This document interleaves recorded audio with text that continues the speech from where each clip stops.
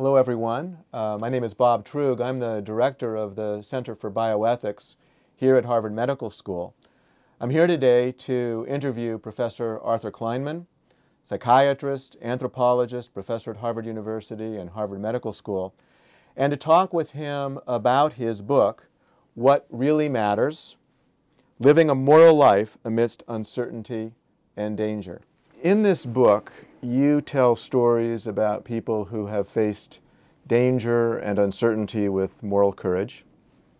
So I thought we might begin by asking, what prompted you to write this book, and what did you hope that people would take away from reading it? Well, thank you, Professor Truog. Actually, can we just call each other Arthur and Bob? Yeah, sure. What prompted me in writing this was that my own life, I had encountered experiences that I felt were about ethics in action or values in action. And I was looking for ways of thinking about that in terms of people's real lives that reset the terminology of ethics. And the way I came to think about that was that ethics was something we aspired to, and that we use the great work of ethicists to help us understand. It was a search or quest for the universal, or something broader than the local. But that in the local worlds we lived in, clinics, wards, in our own communities, that this was something different. It was about the enactment of values, whether we were conscious of them or not, that occurred in part of groups. And in those groups, we might concur with or usually silently disagree with what the flow of values were. And then we would have dissonance between our own sense of what was right and what we were expected to participate in. And that's what I was really interested in. And that went back to the Vietnam War, where I was seconded by the NIH to a medical research unit in Taiwan, and sort of disagreed profoundly with what I saw going on there in that unit, and didn't feel I had much of a space for it. It also went back to my own training, both at Yale in internal medicine and at the Mass General in psychiatry, in which I felt that there was no space at that time for ethical issues. And that's one reason why, in spite of the fact that periodically I've critiqued bioethics, I really appreciate the central role of bioethics to legitimate a space to talk about especially the moral. So the moral for me is the enactment of our values in our work and in our lives. So the title of the book is What Really Matters, but towards the end of the book, you reframe this as a question. You ask, what should really matter? And you talk a bit about that. And if I understood you, you're suggesting that what should really matter is facing up to our existential condition. And I wondered if you might say a little bit more about that. Yeah, so what really matters is my way of talking about people's sense of what's at stake for them in their local lives. And at the end, I felt, well, I should say kind of what's at stake for me. And it is, I think, facing up to the reality of our world. So on the one hand, in American society, we have a Disney-esque sort of a dream world that we induct children into and we slowly grow out of, that's romantic and has happy endings and the like. And then most of life is lived not in that romantic dream world, but in the gray zone of everyday life, where you're not ever quite sure whether you're meeting up with an ethical challenge or resistance just to some idea based on emotion or personality. And you're not always sure where you stand, I think. And so here I tried to argue that really at the end, as we emerge maturely in the world, as full adults, we should cultivate a sense of what really matters to us in our lives. And maybe it takes a whole life, in a sense, to do that. And I've discovered in my own life that What really matters is being honest about human conditions. And the human conditions, I think, are on the one hand quite uncertain. We live in a world that's increasingly uncertain. Just look at the explosion of biomedical knowledge and our inability to negotiate this, even if we have an MD degree, let alone people who don't have that privilege.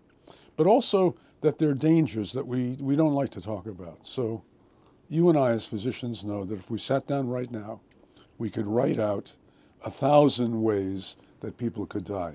And in fact, the great Scottish physician Thomas Browne said several centuries ago, "I who have seen 1,000 deaths, thank my God I can die but once." Yeah. And it seems to me that without attempting to induce hysteria or fear, I just want people to be honest about how dangerous our world is. And it's dangerous at the macro level, politically, economically, but it's also dangerous at the local level. Every time I used to have two offices at Harvard, one here at the medical school and one in arts and sciences. And when I was younger and chairing the Department of what is now Global Health and Social Medicine, was then social medicine, but was also in the anthropology department, I used to have to zip back and forth. And it always struck me how dangerous it was to zip back and forth in Boston. Okay, now Boston may be notoriously dangerous in this regard because of the lack of courtesy among Bostonians when they're driving and when they like to scatter the pedestrians. Yeah. And it seems to me that if we're honest about how dangerous the world is, then it leads to a different formulation of things. Then we get away from rosy endings. Then we get away from sentimentality. Then we say, well, okay, Disney for small kids, but let's not propagate the myth later. Let's look at how tough it is to live a life and how courageous people are. And I think I agree fully with your use of the term in characterizing my book about moral courage. I think it takes courage to face up to one's condition, to be honest about the world we live in, and yet not to be afraid of it. Remember, William James famously said, read all you can, do all you can, don't be afraid of life, okay? I don't want people to read the book and be afraid of life. Quite the contrary. Everything I've learned teaches me this wisdom, maybe with a small w, that if you face up to things honestly, life becomes not only more tolerable, but more enjoyable, and you feel more comfortable in life. You feel like you're not pretending, you're not denying things, but you're living in the world as a mature adult. I mean, you as an anesthesiologist probably face this every single day, just putting people under the effects of anesthesia and realizing that at any moment someone could die, or you've got to, in a sense, bring them back to life.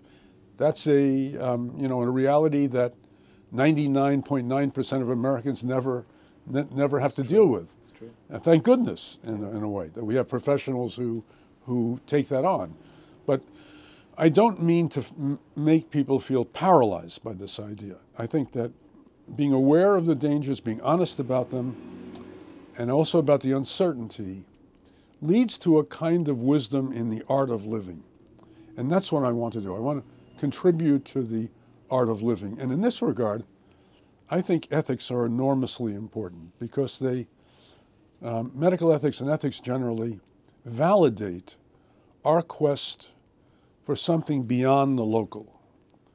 That we recognize, no matter how fine an institution we're in, and you and I are fortunate to be in a great institution, nonetheless, on a constant basis, we feel frustrated and we disagree with, perhaps with the flow of consensus, et cetera, on things.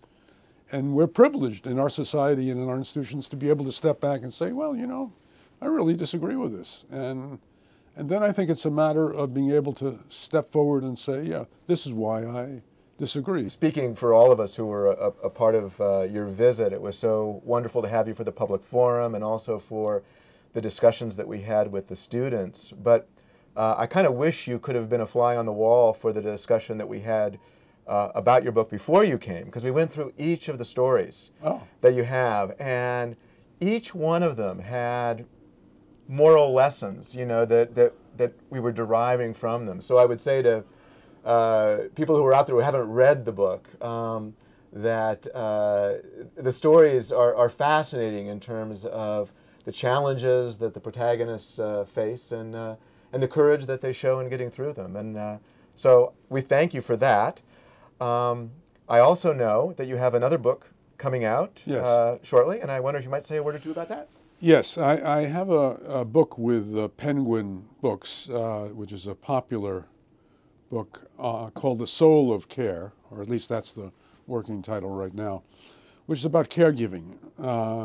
Because when I look back across my professional life and my personal life, I see that caregiving has been a theme that's almost like a golden thread that is the spine of who I am and what I've done. And I think it's true of many people. And I feel that there is an undervaluation of the significance of caregiving. And that this is really one of the great examples of the moral glue that holds a society together and holds families together, actually holds individuals together as we feel fragmented. One of the things that keeps us going and maybe even allows us in a small way to transcend our circumstances is the giving of care. Yeah. I also realize that care is very difficult and time-consuming, economically burdensome, and highly threatened today. Threatened not just in medicine, but literally in the rest of society. And so this book is about that, about the centrality of care, about the fear that we may be losing care, professionally certainly, but also in our everyday lives, and about what it would mean to revitalize care, revitalize it in medicine, in medical education, in bioethics, making it more central to all of our themes. And I think that's something that, since, you know, I'm 76 years of age and who knows how long I'll keep going on, if I have to go now, this would be the theme I'd like to go with. Oh, that's great. Yeah. Well, we're looking forward to that book. We're looking forward to reading it, and hopefully the opportunity to have you come back and talk with us about that as well. Thank you so much, Bob. Thank you so much, Arthur.